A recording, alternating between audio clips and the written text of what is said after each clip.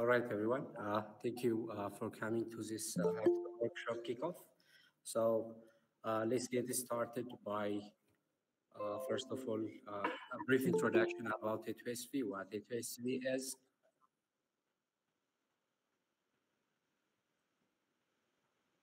Hello? Yeah, we can hear you.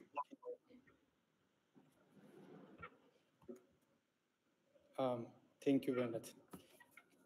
Ladies and gentlemen, esteemed participants and fellow enthusiasts of technology and innovation. Today, I stand before you, the representative of an organization that's committed to shaping the landscape of technology education in Africa, A2SV, Africa to Silicon Valley. It's my honor to introduce you to the essence of A2SV, our vision, our remarkable achievements, and most importantly, how each and every one of you can be a part of this transformative journey. A2SV is more than just an organization.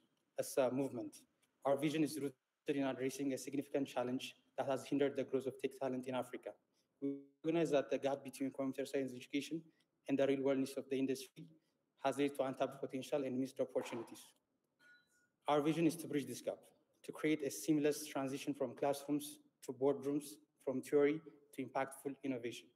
Over the years, A2SV has accomplished remarkable feats that echo our commitment to change.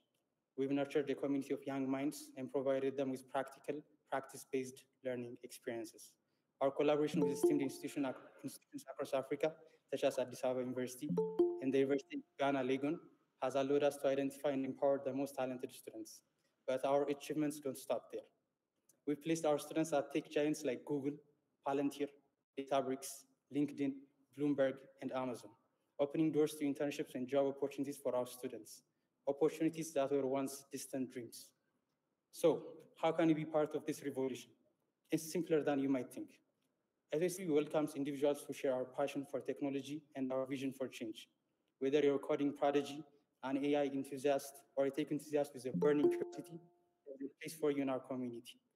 You may be wondering how to join us. The answer is straightforward. Join our community. Please visit our hackathon website for instructions on how to do that. In closing, A2SV is just not an organization. It's a journey, an opportunity, a testament to what we can achieve when we unite under a common goal. Let's break the barriers, push the boundaries, and redefine what's possible. Join us in transforming education, in creating opportunities, and in carving a new era of technological advancement for Africa. Thank you. Back to you, Bamlet. All right. Thank you so much, Brooke. So let's move on about our generative AI hackathon. I'll give you a short overview about this hackathon. So what's the generative AI hackathon? It's mainly focused on providing students with the resource to unlock the power of AI and use it to tackle most of Africans' problems. So the main purpose of this hackathon is, first of all, to foster creativity and solutions across the Africa, and also promote generative AI technologies and innovations. As you know, generative AI is becoming more popular in these days, and it is expected to be as revolutionary as the internet. So Africans need to get into this boat and move on and work along with the world to stay up to the top tech trends. So the second purpose for this hackathon is promoting generative AI technologies and innovation. Third one is strengthening team spirit and also showcasing your talents and sharpening your skills, and have fun and innovate. Like, this is a really good chance for you to demonstrate what you are capable of, and what you can do using generative AI and other technologies. So yeah, use this moment to showcase your talents, and also in the meantime, in the process, have fun and innovate as much as you can. So the scheduling and the format, as you know, from August 1 to August 19, it was participant registration for the hackathon, and starting today and tomorrow, we will have a workshop on understanding of generative AI, hackathon dynamics, and also idea generation. After that, we will move on to the remote hackathon phase, which will be conducted starting August 25 to 27. So in this remote hackathon, participants will compete in a 50-hour of remote hackathon for a place to be top 30 projects. Then, after the quarterfinal, we will move on to the semifinal. So we won't just abandon those 13 projects on air after the hackathon is complete. We will follow up. We will continue guidance from our advisors who are experts in their fields to refine these 13 projects to meet their potential. So in this process, we'll try to select top 13 projects from the 30 projects, and we will move on to the grand finale, which will be conducted in November 11 to 13. So top 8 teams are going to be flown to Ethiopia to compete for a total prize of $30,000. So the first person or the winner of this hackathon will get a 10,000, and the runner-ups will get 6,000 and 4,000 in prizes. And we have other 4 tracks that are mentioned in our websites. Each of these tracks will give you the opportunity to win up to $2,500. So what we use as a judging criteria, the first one is innovation and creativity. The second one is technical implementations. Our judges have a deep experience in technical implementation of softwares and in generative area sectors. So we'll try to assess your technical implementation as well. So be mindful of that. The third one is user experience and completeness. Of course, every project should be at least completed for the minimum value products. The fourth one is the impact. And the last but not least is the presentations, guys. So without your presentations, we won't be able to see what you have done and what you have accomplished during the hackathon. So be mindful of that. So yeah, that's the judging criteria. The prizes, as I mentioned, are the winner will get 10,000, the runner-ups will get 6,000 and 4,000 respectively. So yeah, this is the general overview of our hackathon. Now I would like to invite our CEO, Mr. Emre Faror, to give us a speech. So Mr. Emre, the stage is yours. Thank you very much, Behimnet. Good afternoon, everyone. Today, we are here for a cause that is greater than ourselves. We are here for the future of Africa. For over 4 years, for about 4 years, A2SV has been more than an academy. We have been a catalyst for change and a movement. So our purpose extends beyond training individuals. We are fostering an environment where technology is a tool for positive transformation. We have 6 remarkable digital projects coming to the market soon, designed to give back to our people and solve real African challenges. These projects are our pledge that skills nurtured here are aimed at uplifting communities. And our students are living proof of this promise. We have placed over 400 of our brilliant minds in prestigious companies like Google, Amazon, Bloomberg, Databricks, LinkedIn, and Palantir. These are not just placements. They are milestones in our journey of a global impact that started right here with Africans. Now, the Generative AI for Africa Hackathon takes this mission a step further. With over 1,200 participants from 39 African countries, we are cultivating a generation of problem solvers, innovators, and future leaders. To our students, African students, you are at the heart of this movement. You are the architects of a brighter and more prestigious future for Africa. And as A2SV staff, we believe in you. To the tech companies, we invite you to witness the exceptional talent that Africa harbors. And to our potential funding partners. Your support is vital. It is a bridge that turns aspirations into realities and dreams into more impactful and lasting change. This is A2SV, empowering Africa's youth to master technology, to serve the world, and give back to their roots. Please join us in this transformative journey. Together, let's craft the future of Africa not only needs, but it actually rightfully deserves. Thank you. All right, thank you very much, Mr. Abre. So now let's move on to our senior remarks. Mr. Arthur, the stage is yours. Thank you. Hello, guys. Hello, everyone. Very proud to be here among you, among people who are going to change the fate of a continent. I would like to approach this event I would say, in a more emotional way. You know, there are times in people's lives when they see an opportunity to change the fate, to change the future. Now, here is the time. So you have somehow crossed your roads with A2SV, which is a multinational foundation aimed in helping African people all over from the world, from Croatia, from Turkey, from the States, from Zimbabwe, from Ethiopia, from Ghana, a multinational organization that is capable really of changing the fate of a continent. Now, today, by attending this hackathon, you have the chance to change not only your own lives, but the fate of a whole continent. Just remember this. You know, you are the lions of Africa. You have the capacity. You are the future leaders. Probably some of you will continue in the technology field.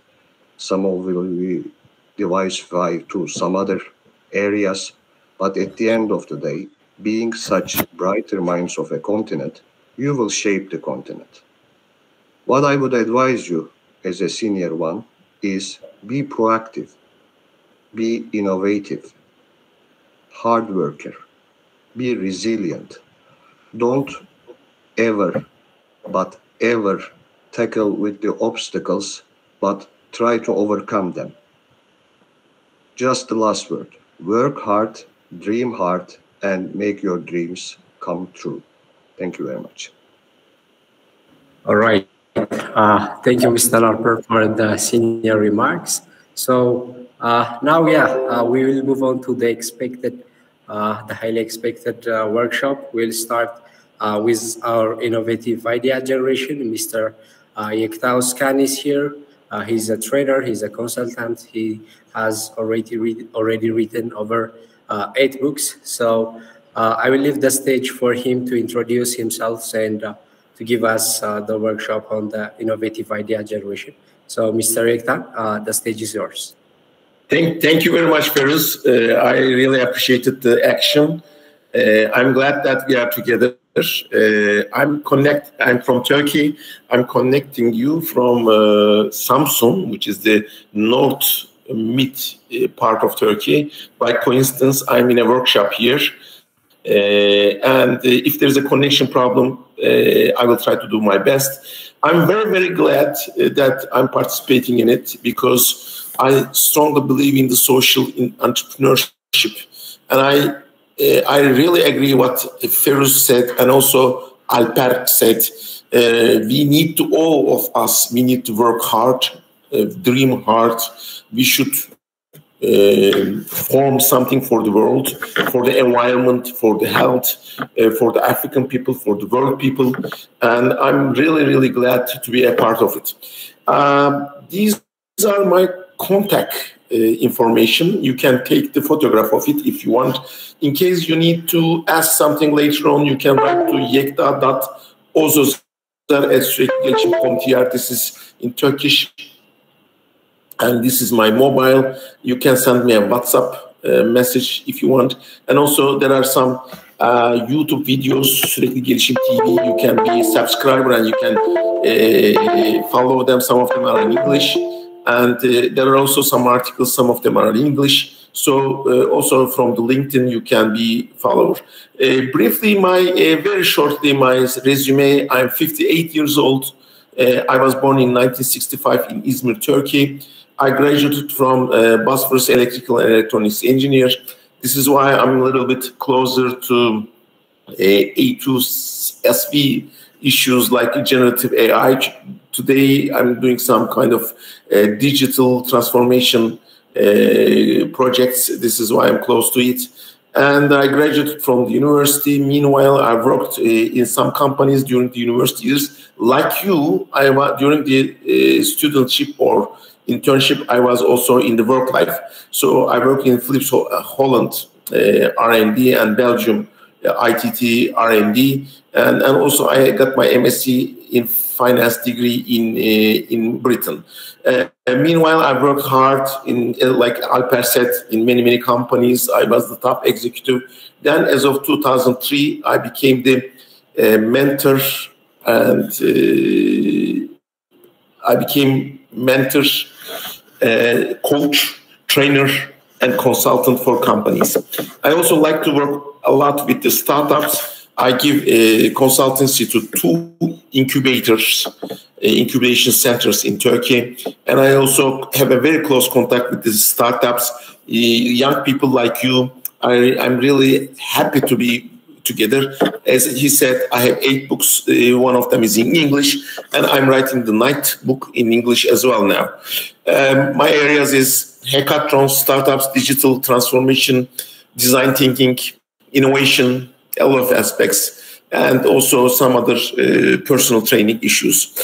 I will first start by how to enlarge our vision related with that. For this, what we should do is we should understand the brain's mechanism. I will talk briefly about it. Our brain mechanism works in a way that as if we are establishing the road paths. Why do we do it? Is because of the universe, one of the certain rules, which is efficiency. As you know, in the world, efficiency is important. I wrote 2 books about animals and plants. How do they do the innovation? They do the innovation with one certain target. Every animal and every plant, and also every biobacterial mechanism, they are effective and efficient. So what they do is they reduce the time, reduce the energy, reduce the efforts, reduce the risks, but increase the benefit related with that. So our brain works in that way. For example, let's assume that you have a kid, 2 months old. This baby, girl or boy, when you show something to her, something like this shape, this is reflected to her or his retina, and this should go to the visual center of the brain, which is here. So meanwhile, she or she, let's say she, establish a route path. What she does is she connects the neurons together.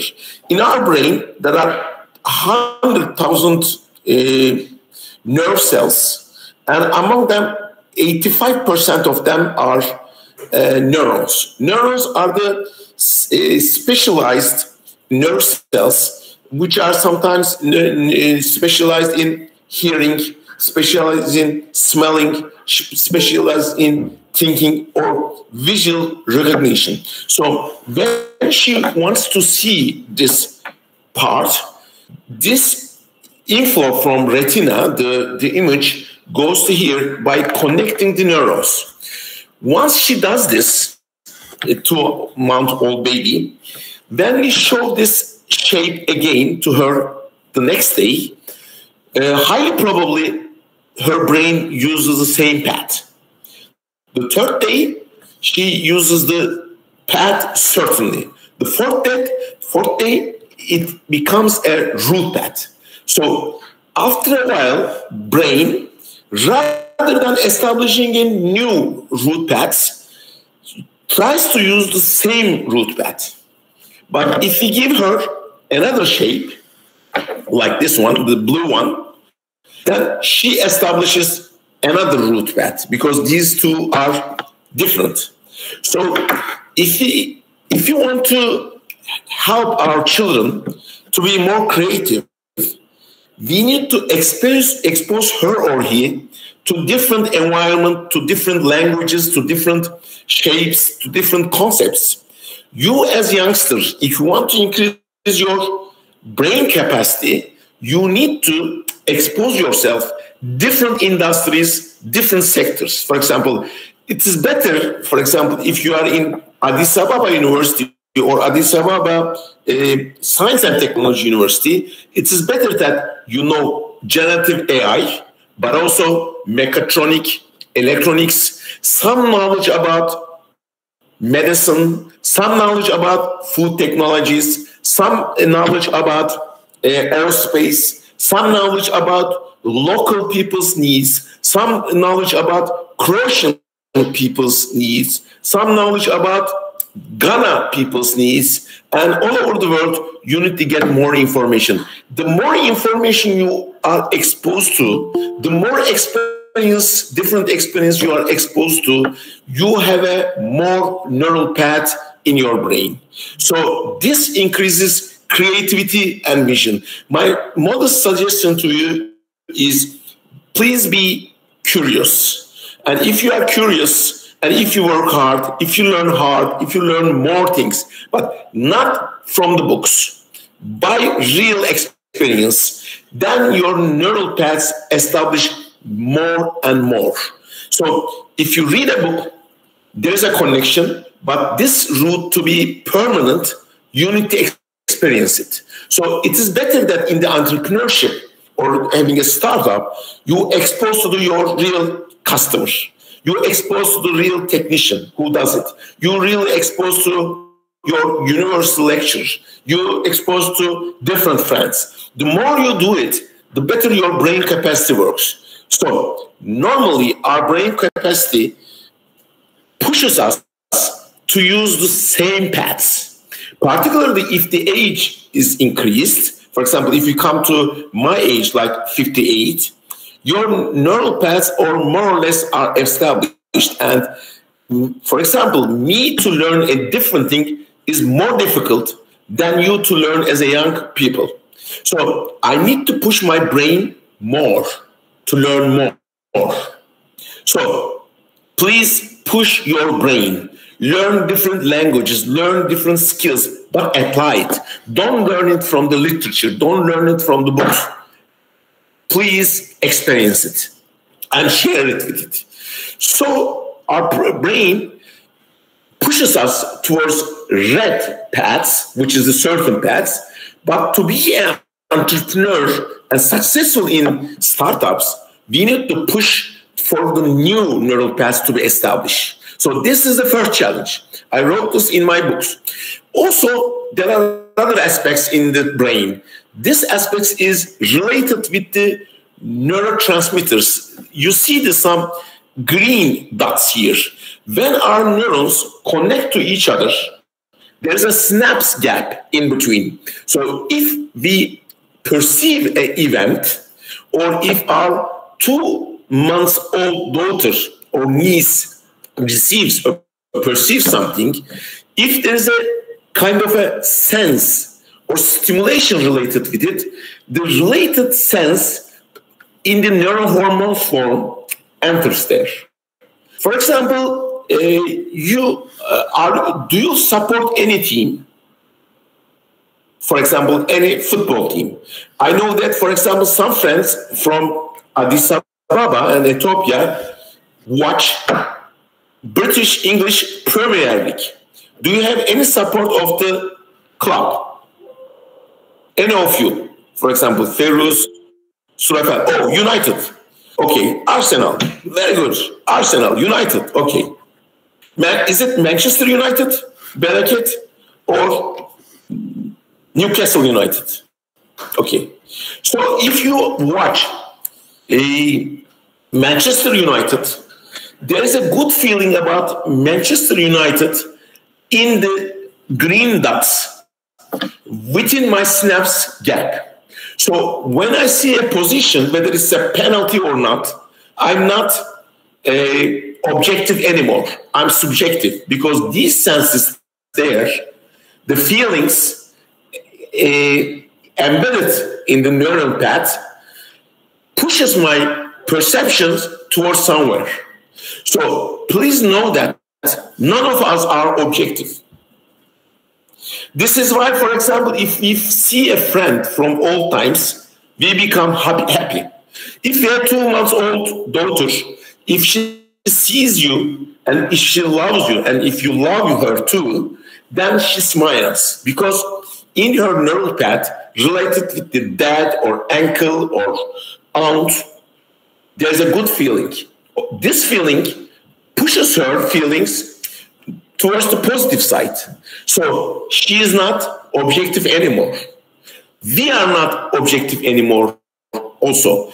One of the certain trap, one of the certain shortcoming of the entrepreneur is for him or her to love her product, his product.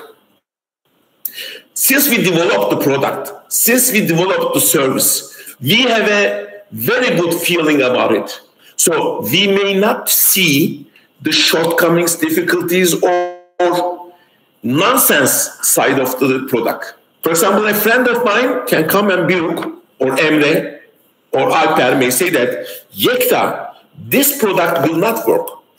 But I will say that, no, it works because I love my product. So I'm not objective related with it. So at one hand, I need to be supporting my product.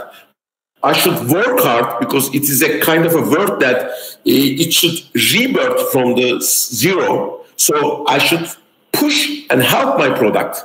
Otherwise, my product doesn't work as a startup. But at the other side of the aspect, if there's a real correct criticism about my product, my startup, my actions, I may not perceive it objectively.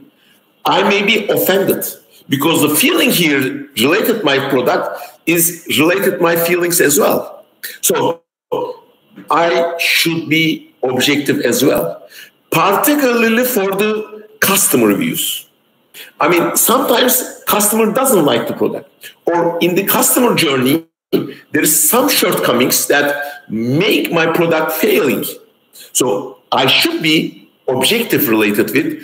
Please try to be as objective as to the product, to the service, to the startup, to your teammates as well. Sometimes you may need to invite a friend, a colleague. You may not like him, but you need to work together well with him because, for example, he is very good at generative AI, to ChatGPT or in some kind of artificial intelligence. It could be C++, it could be JavaScript, it could be Python. It could be, as I said, generative AIs, ChatGPT, Chrome GPT. So he's a good guy, but I don't like him. We should manage to work together with him because my feelings will push me to the negative side, whereas these feelings will push him to the negative side as well, but I should find a way to work together. So briefly, brain gives us a certain perspective. As the years passes through, it is becoming formed. It is becoming established. So I may not see the different angle. And meanwhile, there are some feelings are going there, and there are also neurohormones are coming there. For example, when I wake up during the morning, my cortisol level goes up because it gives me my body a message that you are not at sleep, so don't be such relaxed. Be alert because there might be some environmental challenges and threats, some risks. So my cortisol level increases and it goes to the neurotransmitter. But at the same time, it increases my glucagon. So glycogen gives me energy as well. But meanwhile, if I eat too much dessert or bread, you then have some bellies like me. So I should know that this mechanism also affects my body. These neurotransmitters and neural hormones. Another one, serotonin gives me happiness. Oxytocin gives me safety and calmness, which is very important for the mothers. Mothers gives from the mother's milk to their daughter or son, from this milk, oxytocin neurotransmitters. And also endorphin, which gives me endorsement and sustainability against pain and stress. And also, one thing is very important for entrepreneurs, dopamine. Dopamine gives me pleasure and increases my movement. So I need to see some rewards. So my suggestion to you is that when you do the project, please put some deadlines where you will get some small results. For example, this is very dangerous to have a 3-month project and to work on the project but not get anything. Your dopamine level lowers. But if you do some, for example, in the second week of the project, if you achieve at least a small target, then celebrate it with your team. This will increase your dopamine, this will increase your serotonin, this will increase your oxytocin, this will increase your endorphin. So this will increase your robustness, enthusiasm, motivation towards the project. So in each project, rather than it to be the endless, non-seeing the future project, it should have some thresholds and it should have some deadlines where you celebrate the success. So this will increase your motivation. Also increase the customer's motivation. Put something in your products or service that they will be happy. If they feel happy, their serotonin level increases and they will come again for your product or services. Do the same with your team. Celebrate, but celebrate for the real courses. And also try to change your paradigm, because this brain works like this. These are neurons and they make a connection. As you see, there are some neurotransmitters flowing through it, and this brings, for example, visual to hear and smell to go somewhere else, hear to go into my hearing center. So this flows like this, and in between them, there are neurotransmitters. So once the neurons establish like this, it gives me a perspective, which reduces my difficulties. So it is very easy for me to survive. The brain works in this way with the efficiency, because it tries to reduce energy and also it tries to reduce the difficulties. So I'm a kind of an automatic man. I'm working automated way. So what I do is, for example, I never think of changing the gears when I drive or when I walk. I never think of which step to take or the next step. My brain does it automatically. This mechanism, the automated neural path mechanism, relieves my brain so I can focus to the threats and risk around so that I can survive.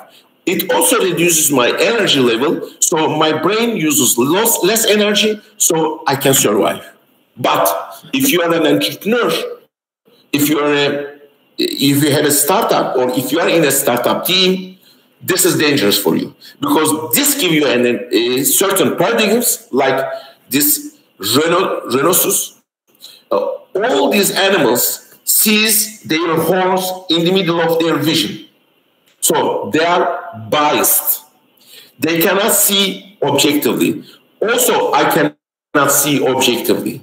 If I work in a certain country, like for example, I work in Turkey, but I visited 56 countries. In each country, there are different paradigms. So I should adapt my paradigm differently. For example, if I come to Addis Ababa, I should leave my 8 years of experience to a site. I should learn from zero. If I come to Accra, capital of Ghana, or if I come to, again, Addis Ababa, or if I go to Zimbabwe, I should reformat my brain. I should never say that I'm Yekta, I'm 58 years old, I have been in business life over the last 40 years, I know this. This is the biggest mistake I will do. The best thing I can do is I should start that I don't know, and I should learn from local guys there. I should be a close contact to Ebenezer. I should be having a close contact with Estefanos. I should have a very close contact with Yared Sangaye. I should have a very good close contact with Emre, who is in Palo Alto at the moment. I should have a good contact and understanding of Biruk. So I should reformat my brain. If I don't do this, I will be unsuccessful in my business. And also, to increase my creativity, I should challenge my assumptions, and I should leave off my present perspective. This is the biggest challenge in entrepreneurship. I have a question. There is a tennis tournament, singles. Every tennis player plays. This is one tennis player. This is the other tennis player. They play. One of them is losing, so he is eliminated. The other one goes to the upper stage. In the first level of the tournament, how many matches are played? How many matches are played in a 256 tennis players tournament? In each match, there are 2 players. How many? Could you write? Or, okay, very good, Bereket. Congratulations. Bereket, very good. Do you have another answer? Anyone has another answer?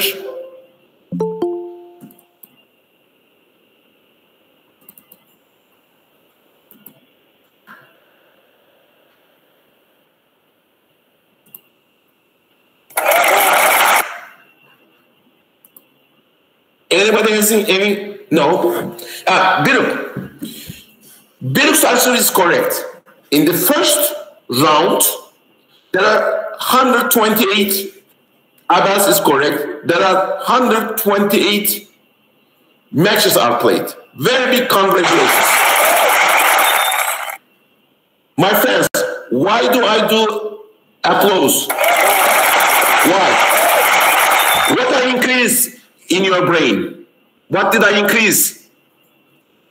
Which neurotransmitter I increased at you? Dopamine. If you do a success, you know you found the correct answer, 128. I appreciated you very sincerely. Did you hear the applause? Did anyone? Yes. Thank you. And I increase the dopamine level. If I give you a very big prize, as Feroz mentioned, $10,000, your dopamine level will be much higher and you will do the next project much better. Anyways, so in this tournament, how many matches are played in total? In the first round, it is 128. In the second round, it is 56. How many in total?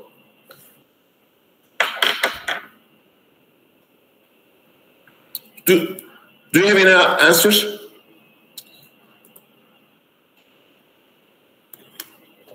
Anybody has any answers? You can also give from the microphone or you can write it chat.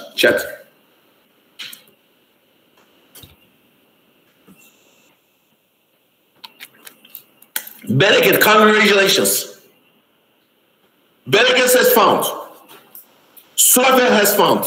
Congratulations. Big congratulations. The correct answer is 255. How do you find it? It's a mathematical question. In the first round, there's 128 matches. In the second round, there's 64 matches. In the third, 36. There's a final match. There's a match for the final, but there's no match for the third rank.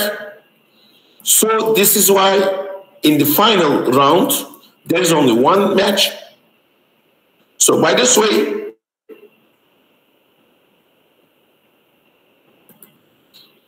my answer is 255. But if you challenge the assumption, if you challenge my present, which is dominating neural path, I may find the answer from another way. The method B is that for this, the method B is different. If I had 2 players in the tournament, I would have 1 match. If I had 4 players in the tournament, the first round, 2 matches, and the final match for the final, 3 matches. If I had 8 players in the tournament, I would have 4 matches in the first round, 2 matches in the second round, and the final match. Altogether, it is 7. So if I have 256 players, how many matches? You can then find at a quicker way that it is 255. So what I did, I changed my typical neural path, which is the paradigm. So I found the answer from a shorter way. This is the method B. But there is also method C, which is if I change my paradigm, if I become more creative, which creativity means to change the neural path. If I change my neural path, the answer lies within the question. It says that if there are 2 players played, one of them is eliminated. So he left the tournament. He will never again play the tennis match in that tournament. But this one, if he wins, he will continue in the upper ranks, upper tours. So in each match, there is 1 loser. How many losers, how many tennis players who have lost in this tournament? What is the answer for the lost tennis tournament? How many tennis players lost or losers? How many of them has lost and left the tournament? Can you give the answers? 255. Yes. So the answer is the number of losers equivalent to number of matches. Then the answer is very quickly this. So in the entrepreneurship, if I change my paradigm, I can find a better solution. So all I need to understand is the customer's need. And also, I need to do the methodology according to their needs. There are many different methods to satisfy the customer. So if I change my paradigm, if I change my look, vision, I can do better. So to be able to be more creative, you should take your neural path, go out, which is one of the most difficult thing in the world. This is why Albert Einstein has said that it is very difficult to scatter the people's paradigm than scattering the atom. Because my ego and my present established neural paths doesn't allow me to challenge the assumption. So I should push myself. This is the first message that I would want to give to you.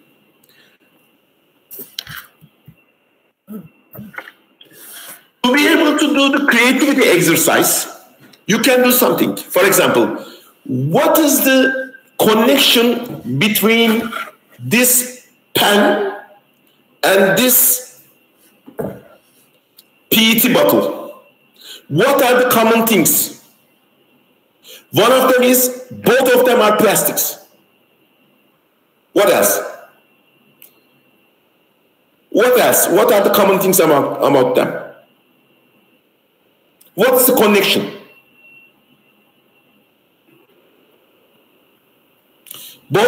Two of them are plastics. What else? Can you answer? Yes. Brooke, very good Brooke. Both of them are more or less the same height. Both of them, Caleb, congratulations, have fruits in them. What else? Two of them are also cylindrical. I grasped two of them. They can be sold in the market, two of them. Two of them has caps. This also have caps. What else? Yaret, you are right. Both have the color blue. By the way, Emre and Alper, can you hear me? Emre, yes. I'm really sincere, and you can understand from my feelings. I have traveled 56 countries, and I have delivered trainings in at least 10 countries. This is one of the most intelligent, smart, really, I'm sincere, group I have ever met. One of them. I don't know who is the best, but this group is really good. Guys, I really believe in you. I'm sure that you will do great, great projects for Africa, for food, for US, for Europe, for Asia. I'm sure you will develop a lot of creative ideas and a lot of good projects. And I will try to help you. I gave you let me remind you my correspondence. I will try to help you. Please, of course, always write to Emre first, but also write to me as well.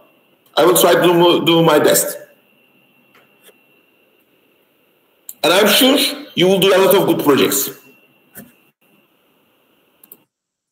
Thank you, Abi. This is very encouraging, and we are very happy that you offer your help.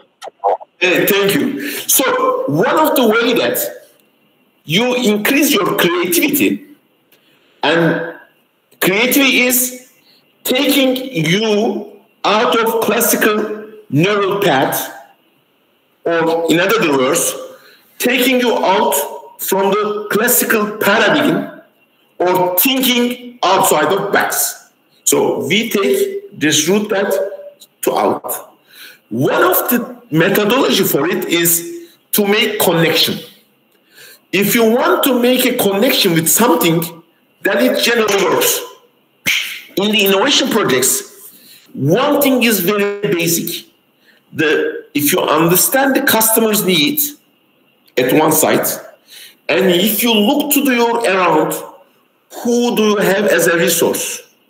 For example, if you are in Addis Ababa University, there are people around you. Biruk is there, for example. Or Samuel may be there, or perhaps he is in Addis Ababa Science and Technology University. He is a resource for me. I'm a resource for him.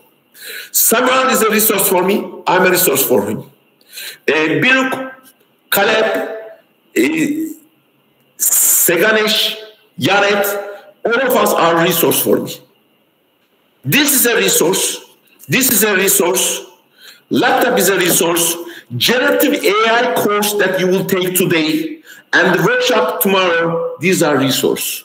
Alper is a resource. So one of the basic rules in success in entrepreneurship and creativity is understand, firstly, determine the real target market and try to understand the needs there and match these needs with the resources around. We have a lot of resources around. For example, air is a resource. in a project in Singapore, what we have did is 20 years ago, we used air, squeeze air, to increase in the washing machines to cleaning effectiveness. So we used 1/10 of this water, but higher squeeze air, so we clean the dishes more effectively with 1/10 of the water. How we did it? We used air, which is air is a resource around me. So combine air and dishwashers ducts. You can combine. We have a lot of resources around. Also, this air has humid inside.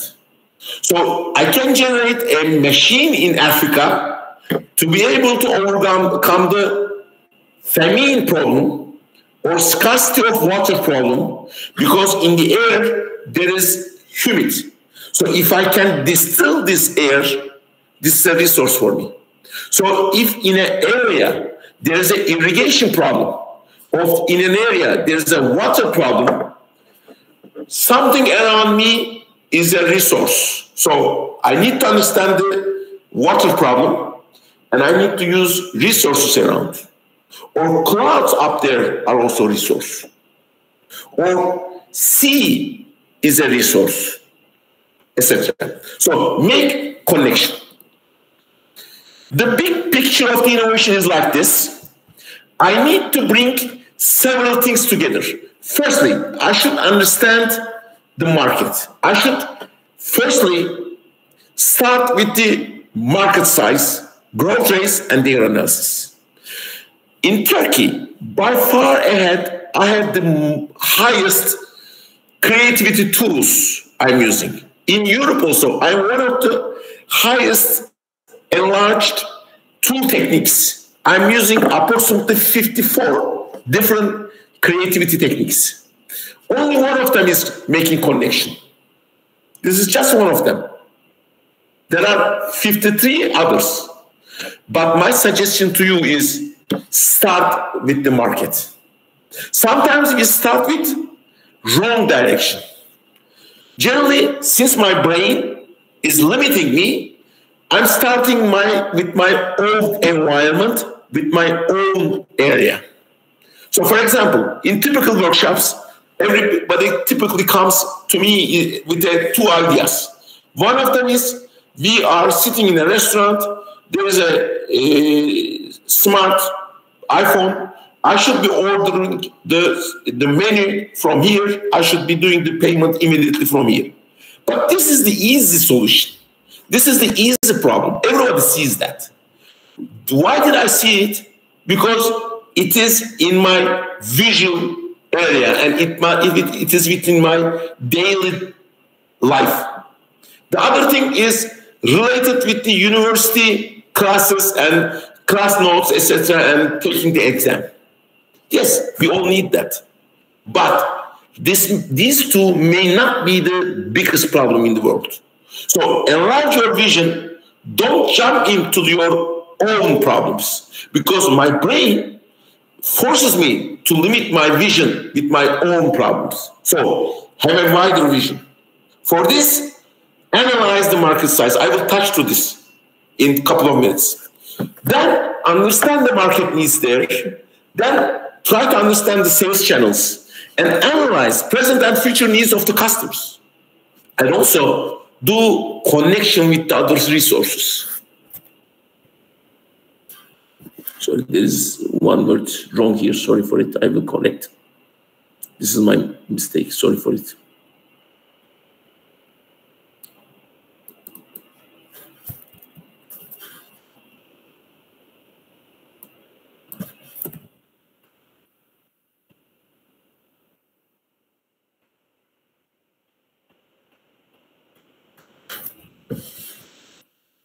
At the other side, there are new technologies. As much as possible, please follow the technologies. Where is AI going? Where is generative AI going? And the change of the AI is rapidly, exponentially are changing.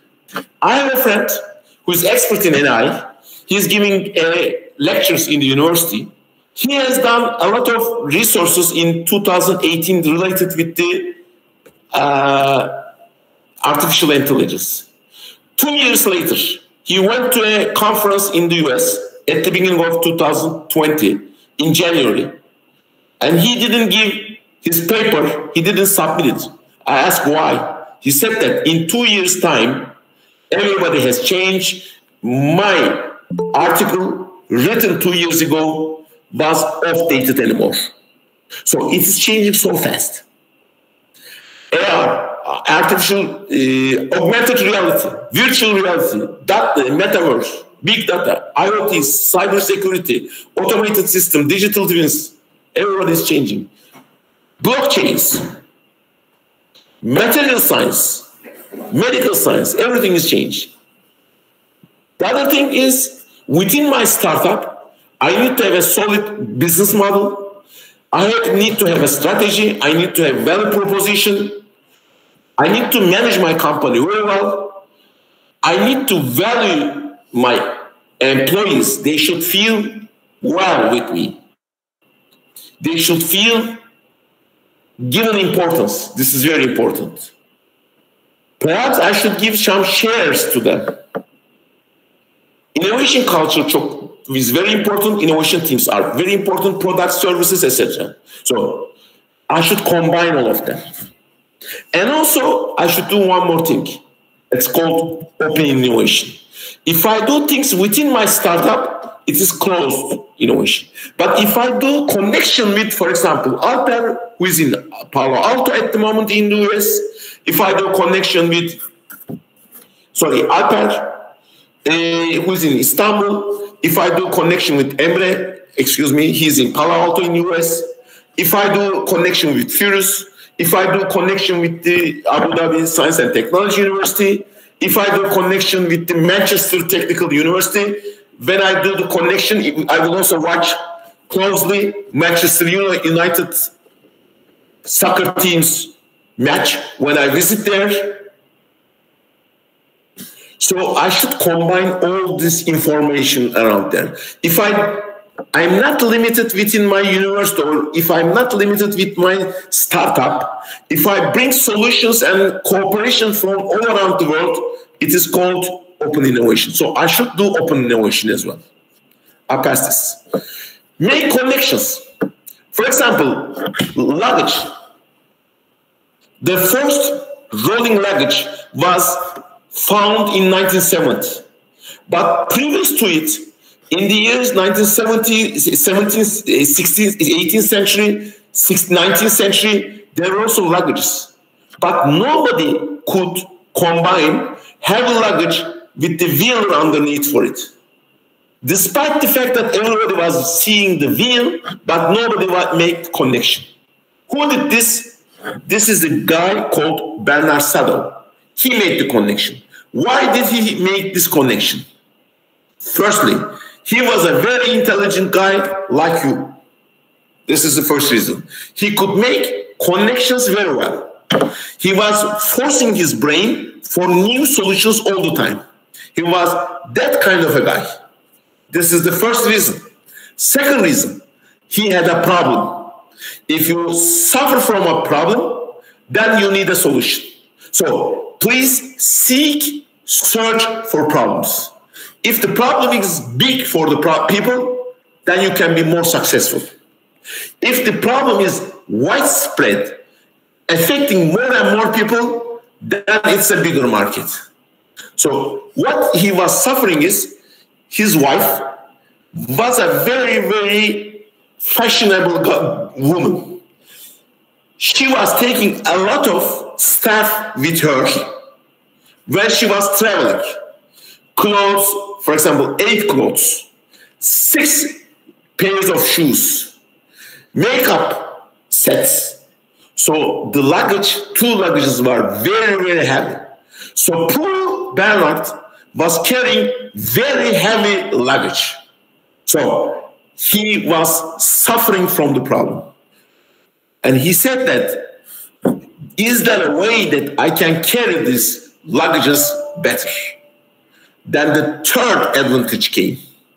He was observing around. When he was observing around, he saw this trolley where they were putting some luggages on top of it and taking them to the luggage room. So he made the connection. He said that if they put luggages on top of it, or if they put an engine, they were carrying some engines, machines on top of it within the airport.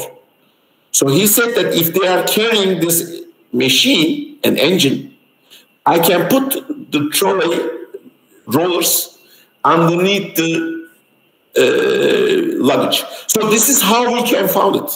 So 3 important things. Firstly, be curious and make connection and think out of the box. Secondly, focus on the problems. People suffer. Third, be observant, see the solutions around. According to our research, all the solutions in the world are common. I have analyzed 4,200,000 innovation solutions. With my partner in the UK, he has 40 people team. His name is Daryl. And also me, having 3-4 people around me. 45 people, we are analyzing data over the last 20 years. We have discovered this is the biggest innovation data bank in the world. I will show some results to you. One of the things that we found all over the world is that whether it is the medicine sector industry, whether it is the aerospace, whether it is the defense, whether it is farming, whether it is automotive, or whether it is white goods, all the solutions for the same contradictions are the same. There is a math in the world for the innovation. So if you look to the other industries, you can then find good solutions. Another combination example. We have teams which have black and white jerseys. For example, Newcastle United, Partizan in Serbia, Fulham in the UK, PAOK in Greece, Juventus in Italy. And as far as I know, there is one club also black and white, Cotton Factory Club in Ethiopia. Is that correct? Cotton Factory Club has a black and white jersey. Is that correct? This is what I searched. Perhaps I'm wrong because I had never been in Addis Ababa, but I would love to come one day. Is there such a team? Cotton Club? Cotton Factory Club in Ethiopia? Could you reply? My answer? Could you answer? Is there such a club? Please tell me. Okay. Okay, perhaps I'm wrong. So when Michael Jackson passed away in 2009, there's a football team in Turkey which is black and white. Its name is Beşiktaş. I'm not supporting any team, but they invited me for a creativity workshop. And we said that when he passed away, I asked to the people to be a good slogan during the match. What is the common thing between Michael Jordan and the black and white jersey? They said that our team, because at the time Beşiktaş was going down, or sometimes going down, it is like Michael Jackson. It bends, sometimes negatively, sometimes positively. So it's like this. The team goes like this. So sometimes good, sometimes bad. So this is a good connection. By the way, Michael Jackson himself has got the patent of these shoes. There is a small nail here. So you put this nail underneath the shoes. So he inclines, goes back. And there's also camera plays as well. Of course, they played with the camera also. So he get the patent for these shoes, by the way. I searched it because we searched the patents. My suggestion to you is that please search patents. For example, you can search uspto.gov, American patents. There are lots of resources there. So, for example, one solution for medical can be useful for the food solution for you. You can use it. You can replicate it in another sector, in another industry. Anyways, but a better solution came from the leader. He said that rest in peace, great Beşiktaş, which is the team, supporter Michael Jackson, who passed half of his life black and half of his life white. So this is a very good connection. So make connections. We combine all the information in the world. Okay, I start with the guideline. Firstly, please look to the enlarging industries. This x-axis is showing me how much compounding growth rates until 2025 this specific technology is increasing. One of the highest increasing technologies in the world is your area, enterprise applications AI, including generative AI. So each year, it increases 75%, it grows by 75%. That means if it is $100 billion business in 1 year, the next year is 175 billion. The other next year, the second year, multiply it with 1.75, which is possibly $306 billion, $306 billion industry. The next year, it's approximately, it should be, I calculate from them, practically, it should be something around $536 billion. So, first year 1, second year 3, the third year 5, etc. So it's rapidly growing. So this is important. This is affecting all the other industries. So I should look very close eye to generative AI. What else? Grid scale energy storage solutions, automated vehicles, autonomous vehicles, IoT sensors, augmented reality, private space travel, tissue engineering. These are all enlarging. So, as much as possible, understand what's going on in the world. You should not know in detail, but you should be aware of it. And also be cooperative with the guys who are good in these technologies. For example, I'm not best in Turkey in blockchain, but I have friends who understand blockchain. I'm not the best guy in generative AI in Turkey. I'm like you. I know, I use it in the projects, I utilize it, I use myself, but I'm not the best. But I have a lot of friends who are good at generative AI. So I cooperate with them. So enlarge your surrounding and friends in these areas. But watch out what's going on in the world. These are the companies that is enlarging their technologies. For example, I will give you one example. There's a company that I gave consultancy. They are specialized in voice-to-text, text-to-voice recognition, which is mainly used in call centers. We made a strategy with them. They said that Amazon, Alphabet, Apple, and Microsoft are the best in the world in voice-to-text, text-to-voice recognition technologies, which is correct. That's correct. I said that there are still ways to find an opportunity. I said that let's search language-based, because in generative AI and other AI solutions, Database is very important. I know that from the projects. So I said that more important than the technology is database quality. So where can we find better quality data in other languages? We made a search, we made optimization. I said that in Arabic language, there are not good solutions by Amazon, Apple, or IBM, or Microsoft. In Turkish, there are not good solutions. In Russian, there are not good solutions. So with this as a strategy, focus on this area.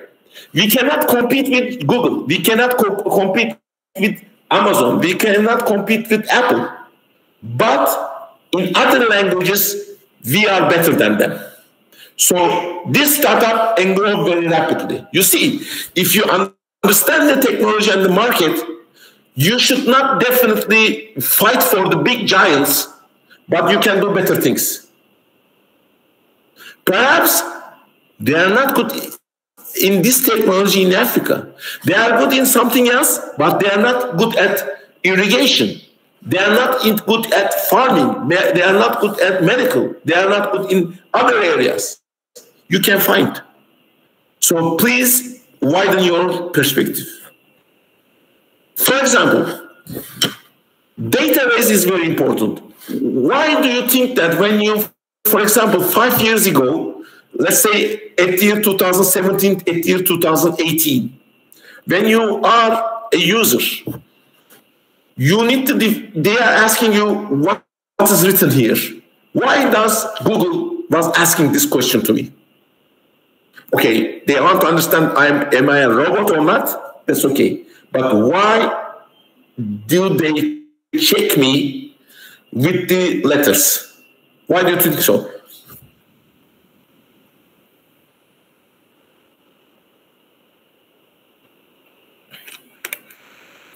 Thank you very much, by the way, for Cotton Factory Club. By the way, I have never been in Ethiopia, but I searched. There's such a club. Yeah. For AI training. Nahum, congratulations to Nahum. Big applause. Yes, Nahum, they are training their artificial intelligence. Why? Because at the time, Google was a visual progressing the books and written material.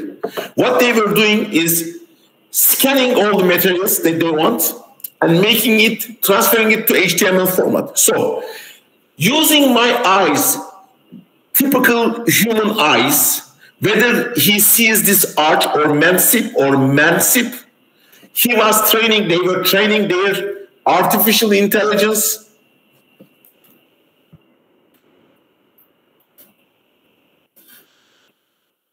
optical detection, text recognition technologies. They were using me as a product. If you don't pay anything to the product, you are the product. They are using you, which is very normal. But today, even if you pay for the product, you are still product, because all these companies are getting their values based on data and their analysis. Over the last 4 years, Google has changed the attitude. They ask me now vehicles, roads, and typical traffic signs. For example, they ask me in which box there is car. I should choose this. It asks me in which box or square there is traffic signs. I check this and check this. Look, there's something that is distorting my attention, which is the typical dishes for the satellite. I should not check this. Why does Google ask me anymore traffic signs and roads? What has changed? What is the reason?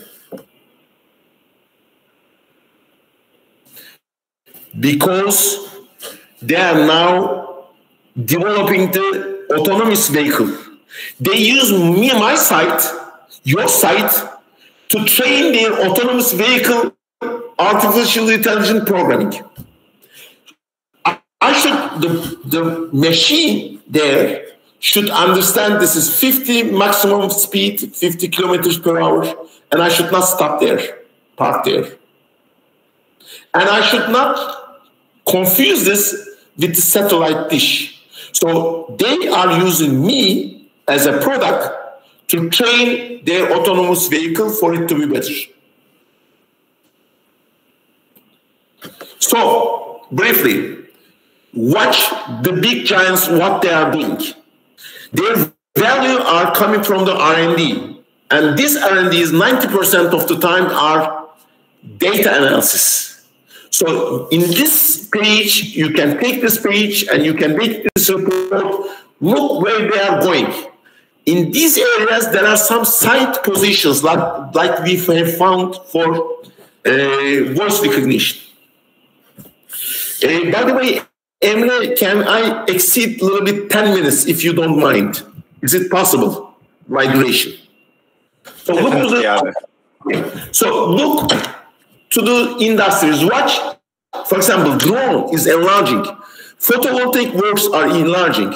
Some industries are enlarging. So be there. You have a much bigger advantages than we are because you are younger. My generation cannot do it. I'm doing it myself, but I'm pushing myself too hard. My generation, the years, some people between 50 and 60 or over 60, they don't do it. But you are more advantageous in this because your brains are fresh and you can adapt to the new technologies, new areas, new countries.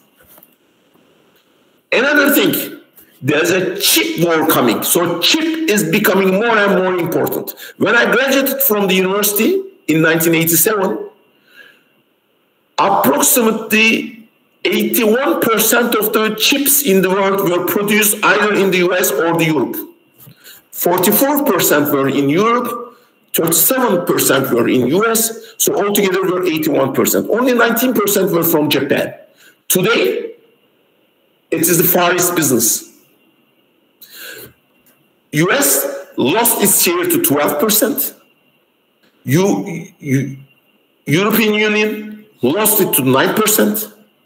Now, approximately 80% of the chips are produced are Far East, and China is the biggest enlarging country in this. This is why there's a chip wars, because US doesn't want China to enlarge. Why do you have second-hand cars increase its price? Because of the chip scarcity. Where are the chips? Firstly, there is chip war. US doesn't want to give the knowledge to China. China wants to develop their own knowledge. This is first reason. Second reason, there are lots of IoTs around. So all IoTs are using microchips. Chips between 0.2 to 20 nanometers are more fashion. So it's more difficult. And I'm giving two companies to advisory for two of them. They are enlarging. The second reason for it is IoTs are increased. This is why there is a scarcity of resource. Third, these mobile phones. They are using much more chips than the normal typical phones. Smartphones are using a lot of small, less than 20 nanometers chips. So chip producers are inclined to giving the products to them. Fourth, autonomous vehicle and electrical vehicles are using much more chips because electrical vehicles are not typical vehicles. They are like a PCB board altogether. So if there's any problem in the current, the whole system fails, cracks. So they need a lot of chips inside. In autonomous vehicles, there need a lot of IoTs and chips around. So chips are increasing. What does it mean for Africa? There will be bigger energy crisis. Today, approximately in the years 2020s, the typical world consumption for energy is 600 quadrillion British terminals. And this is expected to be in the year 2050, 900, which means 50% increase. But this analysis was done a couple of years ago, before chip wars started. When the new generation chips were introduced over the last 5 years, the energy demand in the world will go up not to 900, but to 1,200 quadrillion British terminals. That means that today's energy production level should be doubled in the next 25 years. That means nuclear, coal, natural gas, petroleum will need to continue. Because my renewable energy level will not be adequate for it. We are in a very nice dream. We don't see the reality. The reality is that energy need in the world is increasing every year, and typical resources are not adequate for it, and renewable energy will not meet this need. So there will be bigger and bigger environmental problems. So if your projects increase renewable energy, this is one of the best things you can do in the world. If you do something with the wind, if you do something with the thermonuclear energy, if you do something with the hydroelectric energy, if you do with the solar energy, if you do something with the wind energy, these are all nice. We need that. If you can bring two hydrogen atoms together and produce helium. If you do the solar system, as you know, solar system works in that way, comes two hydrogen and they make the fusion and they produce helium. So there's a big energy. Then we can do a lot of things. Africa, population is increasing. Nigeria will be one of the biggest countries in terms of population in 20 years. The population of Nigeria will pass US. So it will come to the third rank in the next 20 years. So population growth is also another area. So world is changing. Please select the good market. How do we select the good market? Firstly, select the market. Second, search for potential sub-markets. This is, we call it blue ocean. For example, there used to be a lot of typical airlines, but what Ryanair and Southwest Airlines did, they become low-cost airlines. Why? Because they realize that there are many people are cost sensitive. Secondly, there are many people which are not touched as a potential. They can travel with the airplane rather than the train or the buses. So they reduce prices. So within the typical triangle market, they address to the lower level of paying groups. So this is a typical blue ocean. It's called blue ocean. Blue ocean, it was developed by the Istanbul University. There are two professors there, Kim Chen, he's from South Korea origin, but he was the professor at INSEAD Paris. And the other person was Rene Marbo. She has an American origin, but she works in Paris. They developed a new theory, said that rather than focusing on the red ocean, there are intense, heavy competition, go to the blue oceans, blue oceans are new areas. There are lack of competition there. So first select the area. Could be education, could be agriculture, could be medicine, hospitals, could be transportation, could be delivery, could be logistics, could be automotive related, could be white goods related, could be energy. This is first choice. Second choice, in this area, find some niche areas where there is not much competition. If there are too much competition, it's called red ocean. Everybody cuts each other. You see, I've brought my SWOT, we cut each other. Find somewhere where there is a less competition. If you can do it, you can grow your business, but you should sustain this area. For example, one of the markets that in Europe is there are Carrefour, there are luxurious markets, supermarkets. For example, in Germany, Aldi markets did low-cost market, but their stock unit numbers are lower.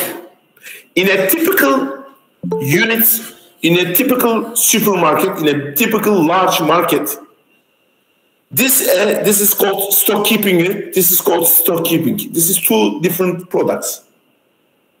There are at least 100,000 different products. But within this Aldi, there is only 10,000 products. But these are the most needed products.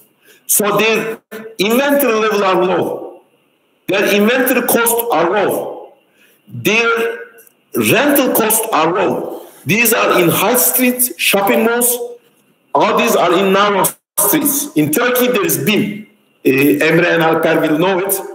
BİM designed their strategy in a blue ocean, and in this blue ocean, they touch to the low-cost business model. By this way, they reach much larger customer base because everybody wanted, rather than to purchase this from Carrefour, they purchase this from Aldi or BİM in Turkey, which is lower. Because in Aldi or BİM, it is the product number of products are low, so the inventory level are low, so inventory costs are low. Logistics and depot costs, warehouse costs are low.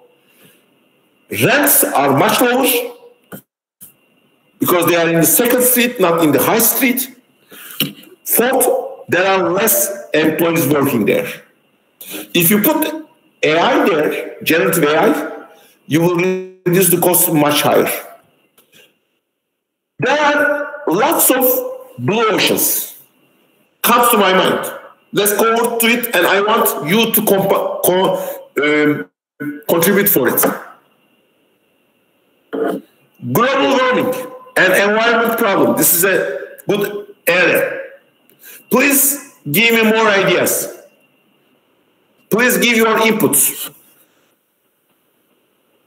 Agricultural inefficiency, which is one of the biggest problems in Africa.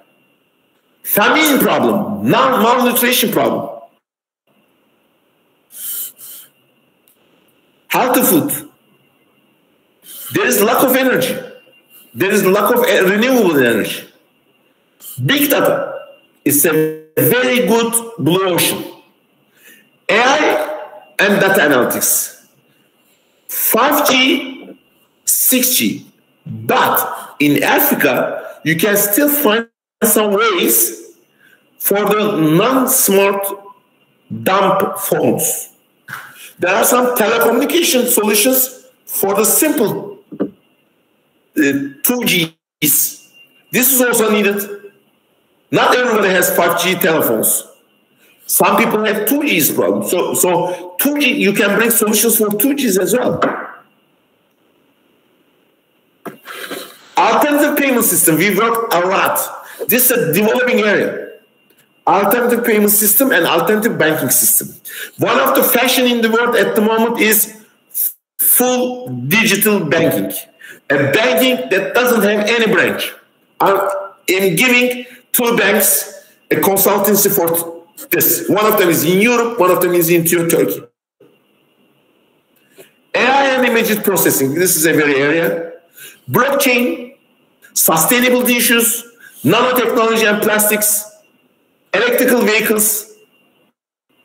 For example, in electrical vehicles, giants like Tesla, Hyundai, Toyota, it's a tough market. They may not allow you to go in, but you can be supplier to their suppliers. Or charging units, you can be there. Or, for example, battery electrical vehicle, typical vehicle, cars are difficult market, but there is also opportunity in drone market. There's also opportunity in scooter market, which is more suitable to you because easier to enter. In the others, Toyota is dominating, Mercedes is dominating, Tesla is dominating. By the way, do you know more than half of the electrical vehicles in the world now is produced in China? They are producing more than, there's some brands producing more than Tesla. Nobody is in detail of it. Immigration problems, urbanization problems. There are many poor people trying to migrate to Europe, US, and they are drawn in Mediterranean Sea. This is a big problem. This is a human problem. There is banking needed for the entrepreneurs. If you are an entrepreneur, if you go to the bank, you cannot get credits. You cannot get loans. The banks should be partner to your project. There's a big opportunity for it. Antiviral identity, remote diagnosis and treatment, ERPs, mobile ERPs, gene editing. What else do you have in your mind? What are the blue ocean that you see? I will stop in a couple of 6-7 minutes later. Please give me some inputs to me now.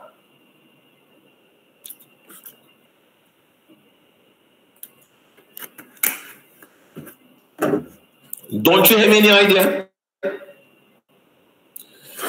Perhaps they have an idea, but they are very clever entrepreneurs. They don't want to share it here for it to be not copied. Bill, Estefanos, Ferus, you are intelligent people. Mikias, Kaleb, Henok, you are intelligent. Do you see any blue ocean in the world? Where are the blue oceans?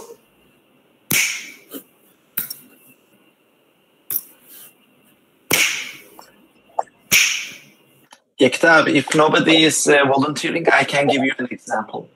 Please, I believe please. There is a blue ocean in tech education for Africa. There are so many talented, brilliant young individuals in the continent, and they do not have easy, free access to high-quality education and technology.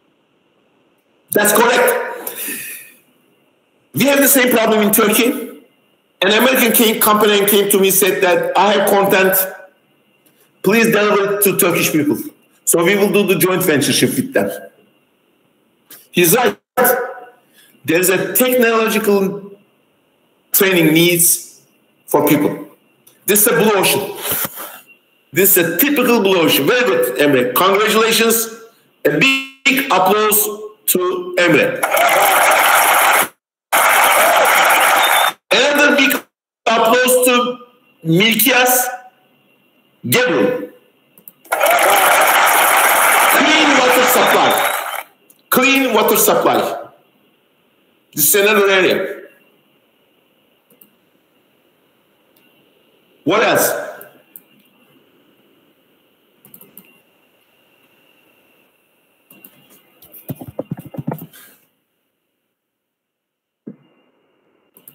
Milkias, I will show you a product.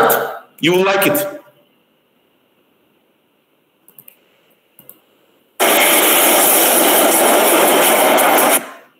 You will love this. This is a clean water supply product, Milkias.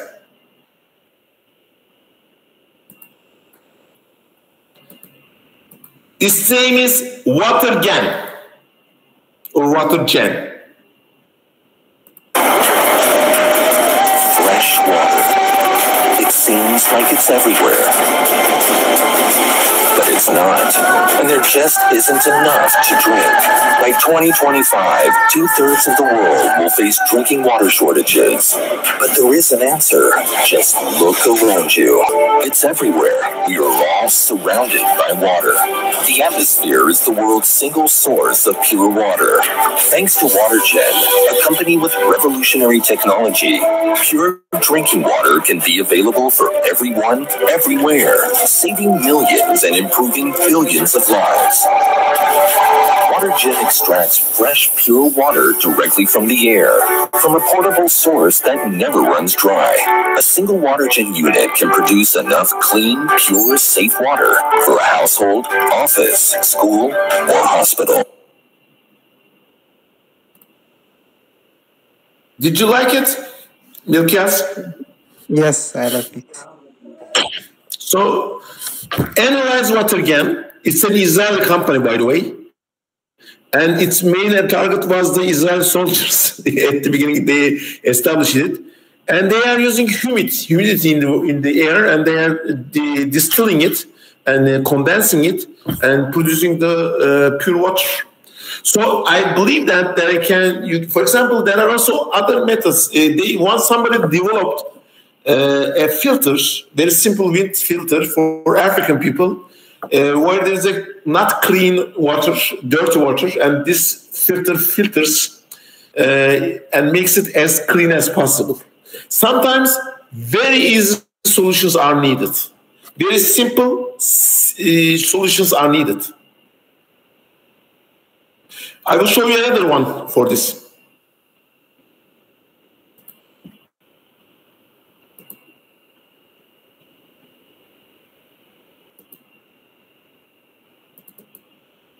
Anyways, so last topic.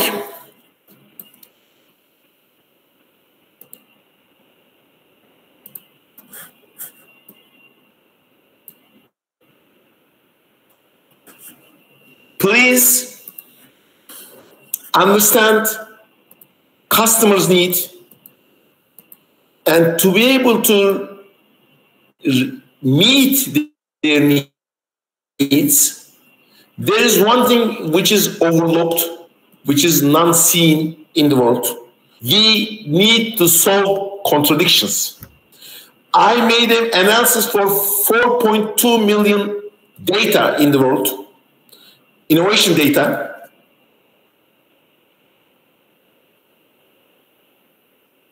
And I've seen that if you want to be successful in innovation and entrepreneurship, the customer needs always come with a contradiction. For example, as Milkias said, there is a clean water needed, but the water around here, perhaps it's dirty. I should clean it. But cleaning water is an expensive solution. So I should solve this contradiction. It should be as sterilized as possible. It should be as clean as possible, but the methodology should be cheap. Another area, Henok, Kebede, you are right. The idea of electricity should be easily accessible, as Nikola Tesla has done in 1901 in Wardenclyffe.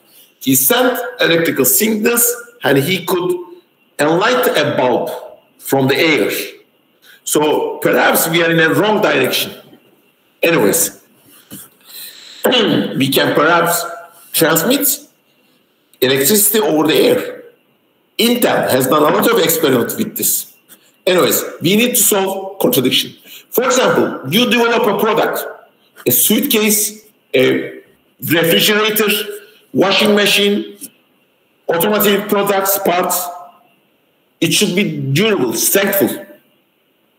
Okay, but whenever they are strengthful, they are heavier. But I want my car to be lighter, because if it is heavier, then I consume more energy, more fuel. Particularly in the electrical vehicles, I work a lot of projects with the electrical vehicles, they should be very light. But if the parts are light, then we have a strength problem. How can I solve it? This software is the largest data bank in the world. This one is Turkish, but I will show you in English as well. It says to me that if I have a contradiction, if I want to increase the strength, and the paradigm that brings me a problem is weight. If I want to increase the strength but reduce the weight, it says me that the number of solutions that I will find are limited in the world. In all industries, they have the same solution. Whether it is automotive parts, whether it is white goods, whether it is aerospace, whether it is luggages, suitcases, or laptop. The first method in the world used most widely is change the composition of the material. This is the first. It says that out of 4.2 million data bank solution in the world, largest ever data bank, if I have a workshop in future together in a physical environment, I will show you how to use it. The first method in the world is, out of this, 2,300 of them are solving this contradiction out of 4.2 million. And this 2,300 solution are using mostly material composition. The second solution is porous material. The third one is another dimension, which if there is a pillar, put a column underneath of it. Like in the bridges. First, for example, Samsonite have discovered a blue ocean where lighter but strengthful suitcases, luggages. How do they do it? They solve a contradiction. How? It is light, but it is very strong. This is how Samsonite sells their products at a very expensive prices. They solve this contradiction. How do they do it? They change the material composition. In their R&D centers in Belgium and in their R&D centers in US, they are changing the composite of material. They are producing the best plastic composite for their suitcases, luggages. First method, what we are doing in the automotive industry, we are using aluminum.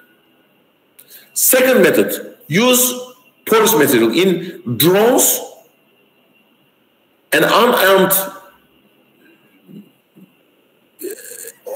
vehicles, we are using porous material. Third solution, if there is a stack, put column underneath. Fourth, make it layer by layer, segmentation. Fifth solution, make it round. This is why bridges are round. This is why Samsonite are round. This is why sometimes we are using round shapes in washing machines for it to be the material to be strongful. We put a press of some round shapes. So if there's a pressure on top of the washing machine, it is more durable. With limited thin layer of aluminum is more durable when there is a round shape embedded in it. I made a big research, 2,700 animal and plants. How do they do innovation? Birds are using the same techniques. Birds' bones are very light but very strengthful. They evolved by changing the composite material inside it. They have a lot of pores inside the bones. When there is a pillar, there is a column. They have a segmented layers, and also they have spherical shapes. Another question: if you are producing a ruler or antenna, it should be long, because it should function. But at the same time, it should be short. For it, I should carry it. For it to carry, it should be short. But when I use it, it should be long. If I put this contradiction to my data bank, it says that length of moving object should be long, but at the same time, it should be short. How can I solve this contradiction? 4.2 million data bank in the world. This is the biggest innovation data bank we have developed in the world. It says that 1,900 of them has solved this contradiction. How did they solve it? The first method that is used in the world, in this data bank, is do virtual copy. The second statistically higher method is segmentation. The third is make it flexible. So we use this. So if I have a product, the solution is already known. For example, for ruler to measure, I know that it should be either virtual copy or segmentation or flexible. Which are the solutions? You see, these are done by ad hoc, trial and error. But indeed, in the world, there's a mathematic for the solutions. I do it by trial and error, ad hoc, but if I had known, if I had looked to the different industries, if I had combined their knowledge, I would be able to solve it very easily. So these are the solutions. We did another analysis. We asked the question, if there's a trend in the products, I will finish in 2 minutes. There's a trend. The first rulers were found like this, but they made it bendable, foldable in the year 1830s. But the client is like here, he always wants more. He says that when I measure it, it should be longer. When I carry it, it should be shorter. So he pushed us. Then human being found another solution. So it increased more foldability we increased. So it folded to 10 times. Then we make a breakthrough innovation. We make it flexible, which is dynamics. Then it became ultrasonic. Then it became laser.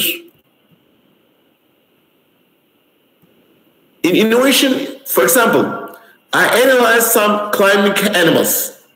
Climbing animals, like for example, goats, have two soles, two-part soles. Why? Because the soles underneath their feet should be large. Because if there is a bear attacking the goat should be able to run away. If there is a wild dog attacking the goat, he should be able to run away. So he needs wider sole underneath the feet. But when climbing the rocks or when climbing the dams, because when the waters go down in the dam, there are some salty material, so they like salts. They want to climb. Their feet should be narrow to put them in the rock, in some parts, some small parts, narrow parts between the rocks or stones. So it should be wide and narrow. The nature solution for this is two parts. What gecko do in Africa? They climb like 90 degrees. How? Their feet are flexible and they are also using very adaptive to the rocks. So he can climb like this. And also they use another technique. It's called Van der Waal links in electricity. They do Van der Waal connection. So in a company that came to me for a consultancy said that we have refrigerator that we want it to be larger inside, but our consumers doesn't want it to be large within the kitchen because they have narrow areas. We made it 4 parts. It is the first portable product refrigerator in the world. We developed it together with the Arçelik, a Turkish company, Its name is divide and cool. We put parts within here, small parts. So these are valid everywhere in the world. So there is a certain trend in the products. We know that all products, if there is a dynamization trend, there will be one part, then second two parts, then multiple parts, then it will be flexible, and it will be virtual reality. How do we know it? My partner, Daryl, was consulting to Samsung. They developed foldable to 4 parts in the year 2006. Then they took the patent for the OLED screens 10 years ago, and they launched 2 years ago. They know what they are. They knew where it will go. Now it is going to augmented reality, like Minority Report. So we know that the trends are going where? One part, multiple parts, flexible, and infrared. So we know products where it will go. We make radar for it. So we know that some products where it will go, and we know the trend, and we can bring some solutions for it. I will finish here briefly. Firstly, think out of the box. Force your brain to look from the other paradigms. Secondly, look to the sectors, because not each sector is useful for you. Select the sector, industry. Look to the enlarging industries and affecting each other. For example, agriculture is not growing very fast, but it is affected with generative AI. So use generative AI in agriculture. Use generative AI in healthcare. Be selective industries. Don't go to the first industry in your hand. Do research. Third message, there are some sub-sectors, blue oceans in each sector. Find them and put a different business model. Four, there is certain mathematics in the creativity. In the world, there are certain solutions in different industries, different sectors. Combine them. Have a nice day. Sorry for extending the speech. I want to be as much useful as to you. Sorry for exceeding my time. All right. Thank you, Mr. Yekta. I think it's very an insightful workshop. I believe most of us have learned something new and something significant as well. So yeah, guys, let's also give a round of applause for Mr. Yekta using the emojis. Yeah. Thank you. I use as well.